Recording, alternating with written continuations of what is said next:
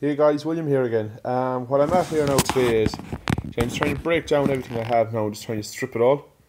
I'm at all the miscellaneous pieces now, like from out of like when you cut off the ends of taking the brass out of the plugs, to cutting bits of copper off, bits of brass that's there to make it clean copper and clean brass. Taking when I took out aluminium out of the TVs. Take out the bolts there now and everything and take off that to make it clean aluminium. As you can see here, there's lots of bit of transformers and things like that. Ends of brass ends there, I have to clean it, take that off and take a bit of copper out of that to make it clean brass. But yeah, it's tedious work, and just break a few more coils I took apart there today. And I'll go through a bit of I have copper wire there and stuff like that I have to go through. But I'm just going through it bit by bit. It takes a long while to go through, but at the end I'm breaking it down.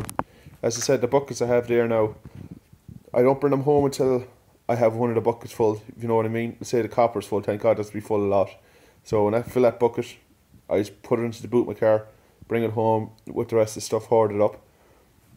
The brass and that takes a bit longer to fill, but I don't mind that. And the aluminium and cast aluminium, I sort that out when I get home and I fill the bucket. But yeah, that's what I'm at here now today, guys. It'll be another day or two or so until I have another video up, so till then, bye.